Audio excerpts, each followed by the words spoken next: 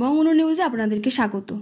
রবিবার উত্তর 24 পরগনা বসিরহাট 2 নম্বর ব্লকে বেকি চাঁদনগর বিশিষ্ট সমাজসেবী রেহেনা রহমানের নিজ বাড়িতে অনুষ্ঠিত হলো শহীদ শেখ হারুন আল রশিদের স্মৃতি উদ্দেশ্যে সুস্থ সমাজ গঠনের বিনামূল্যে চক্ষু পরীক্ষা, স্বাস্থ্য পরীক্ষা ও দন্ত পরীক্ষা শিবির ও বিনামূল্যে সানি অপারেশন ক্যাম্প। সকাল 10টা থেকে বিকাল 6টা পর্যন্ত চলে এই ক্যাম্প। সঙ্গে দুপুরের আহারের ব্যবস্থাও ছিল। 400-রও অধিক রোগী এদিন এই ক্যাম্পে নাম নথিভুক্ত করেন এবং দিনভর চলে বিনামূল্যে স্বাস্থ্য পরীক্ষা এবং ফ্রিতে ওষুধ প্রদান। কিন্তু কে এই রেহেনা রহমান? 70 দশকে পশ্চিমবঙ্গের কংগ্রেসের আমলে সিদ্ধার্থ শঙ্কর রায়ের মুখ্যমন্ত্রী থাকাকালীন বসিরহাট 2 নম্বর ব্লকের কংগ্রেসের সভাপতি ছিলেন হারুন আল রশিদ।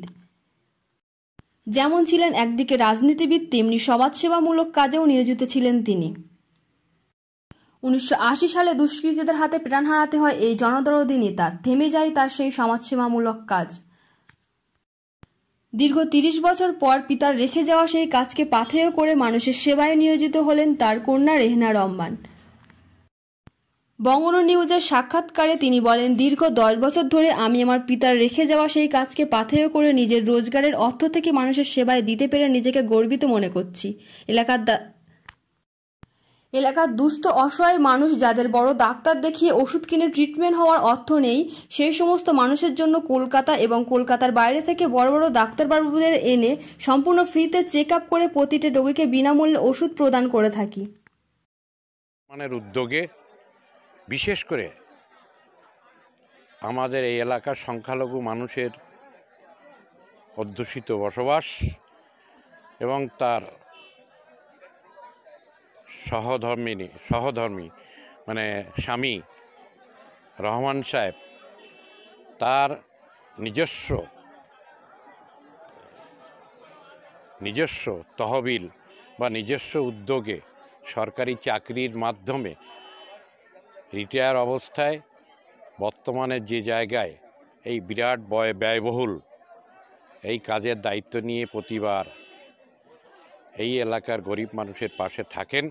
আমরা নিশ্চিতভাবে তাদের উভয় স্বামী স্ত্রীকে ধন্যবাদ জানাই এবং এই এলাকার মানুষের পক্ষ থেকে আমরা তাদেরকে অভিনন্দন জানাই।